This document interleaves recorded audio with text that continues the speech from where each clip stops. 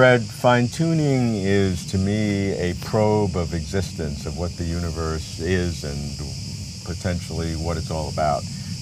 One test of fine-tuning is making alternatives. What can you make? And let's start with the whole universe, which you have talked about. What would it take to make other kinds of universes habitable?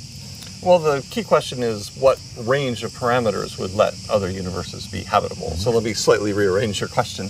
And what we'd like to know is, what the whole suite of different constants or cosmological parameters are that would allow for habitability. And the honest answer is we're still working it out. And the more we look, the more possibilities there seem to be. But we can talk about some of the basic parameters. The first one is the set of parameters that determine the content of the universe.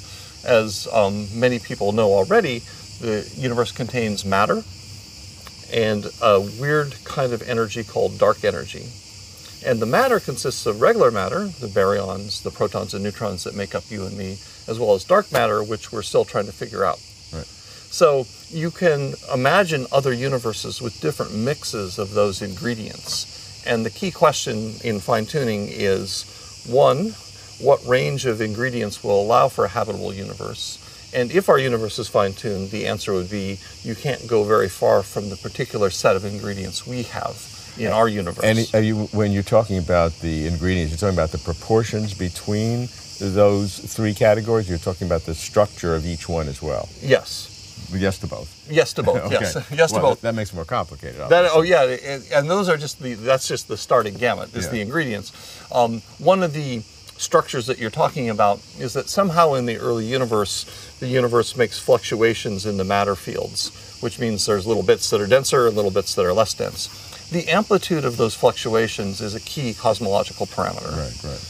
And another key cosmological parameter is the amount of baryonic matter, or protons and neutrons, relative to the number of photons.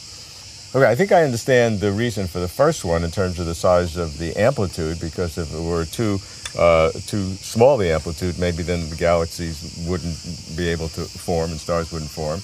And if they were too big, maybe they would all clump together too quickly. That's exactly right. Okay. The question is, how low does it have to be before it fails, and how big does it have to be before it fails? And that's one of the things we'll be fighting about.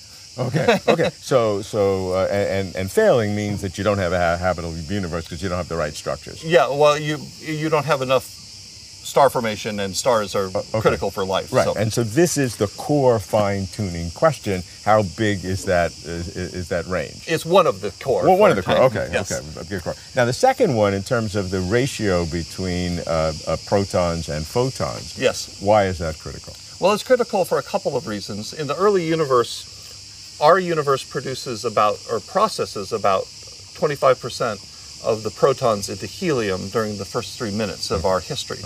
If you have that ratio too large, you can process all of the protons into helium, thereby leaving no protons left. You need protons for the H in H2O, also known as water. Right. And without water, we're not the same. Right. So you could kill the universe if you're able to make all of the protons synthesized into helium in the first 3 minutes. So that would be if there's too many protons relative to photons. Now, it turns out you have to have a really, really different type of universe from ours before you have to worry about that problem. So if the universe has a higher ratio of protons to photons, then matter domination starts earlier, which means structures can form earlier. And that can give the universe more leeway in forming of structures. You can get away with a lower amplitude. So all these... So what the claim is that our universe is not necessarily the best fine-tuned universe for the creation of complexity and structure. That is true. In fact, I would argue that if you and I were to sit down at the blackboard, it might take us many years, we could design a better universe. And I've been trying to do that, right? And I think a better universe would actually be one that has larger... Nobody ever accused you of modesty. No one's ever accused me of that. But a better universe would be one that has larger fluctuations. And the reason is that structures this amplitude of fluctuations we were talking about a minute ago. So a better universe would have larger fluctuations. And the reason is that would make structure formation easier, more robust. And the theories that we have, which are premature but still under construction, are easier to understand if that fluctuation level is larger, not smaller. In other words, the theories have trouble making such a small fluctuation level. The larger it is, the easier it is to make a theory that does it. And we're talking about a theory that does it, and it is the creation of structure. The fluctuations. The going from fluctuations to structure.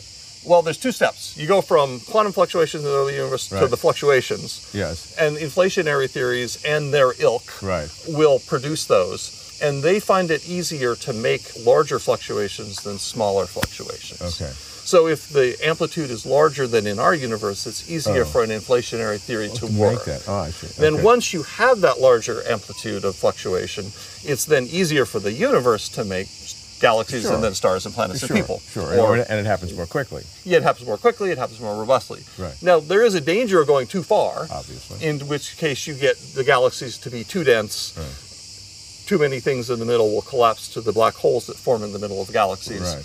And if the stellar environment is too dense, you can kill the universe in two ways. You can have the stellar flybys so frequent that you'll strip planets off stars. And you will also have the background radiation field so intense that it's too hot. However, there's sort of a sweet spot. If you make the galaxy the right density, then you can make the background night sky the same brightness as our day sky. Then every planet is habitable. And that's actually a better universe than ours, because then all the stars in that sweet spot will have habitable, or all the planets rather, in that sweet spot will be habitable, but at least they'll have the right temperature. And that's not as constrained as our universe. Is there a possible danger that in your constructing a universe that would be better than ours, you're actually leaving out some things that you don't know? I mean, that seems like a leading question. In terms of the complexity, are you taking into account all the things that are critical? I mean, that's the one critique I can think of. Oh, no, it's a very valid critique. And in spite of my seeming arrogance, we are well aware that we actually do not understand all the things that we need to for life.